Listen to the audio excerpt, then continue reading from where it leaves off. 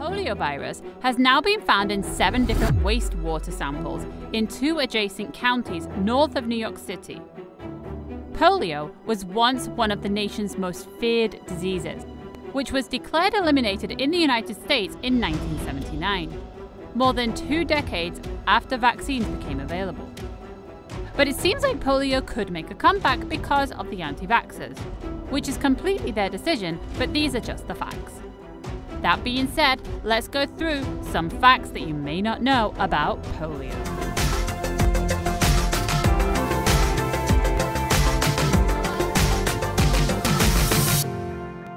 Polio is a disease that spreads from person to person, mainly through the fecal-oral route or through contact with infected saliva.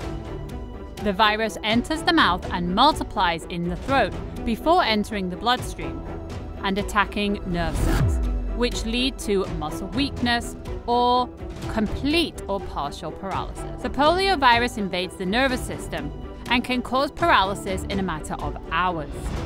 There is no cure for polio, but it can be prevented with immunization, which is usually given for the first time at 2 months old, then again at 4 months, and then between the ages of 6 to 18 months, and then the last dose is between the ages of 4 and 6 years old. The disease is most prevalent in areas of low sanitation, poor hygiene, and inadequate vaccination coverage. As a result, polio mainly affects children under 5 years old because of their poor hygiene practices. We know that the virus can cause paralysis, but do you know what the odds are of becoming paralyzed if you were to catch polio?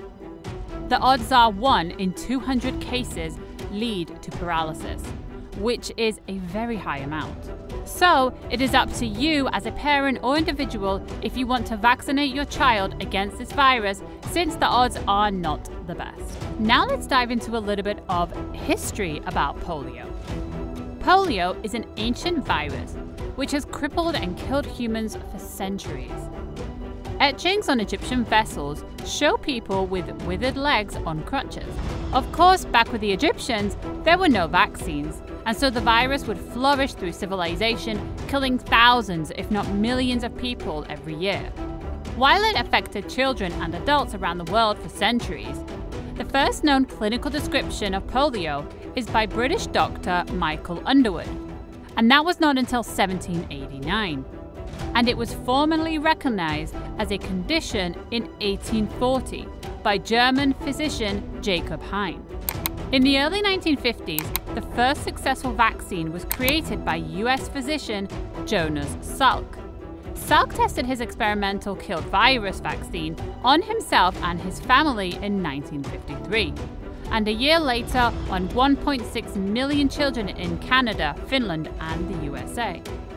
The results were announced on the 12th of April 1955, and Salk's inactivated polio vaccine was licensed on the same day.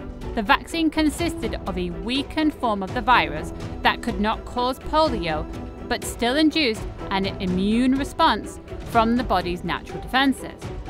By 1957, annual cases dropped from 58,000 to 5,600. And by 1961, only 161 cases remained.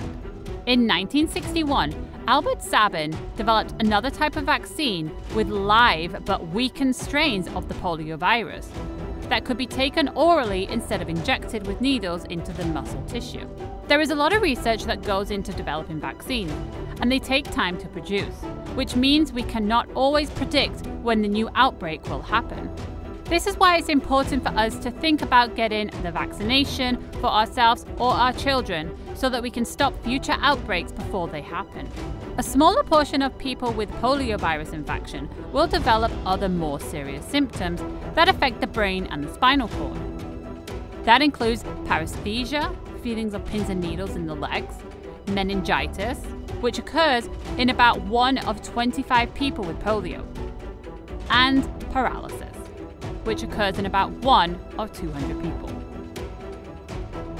A major outbreak in New York City in 1916 killed over 2,000 people, and the worst recorded US outbreak was in 1952, which killed over 3,000 people. Many who survived the disease faced lifelong consequences. deformed limbs meant they needed leg braces, crutches, or wheelchairs. And some needed to use the breathing devices like the iron lung, an artificial respirator invented for treatment of polio patients. You now know how deadly the poliovirus can be, and it can easily be prevented through getting the vaccination.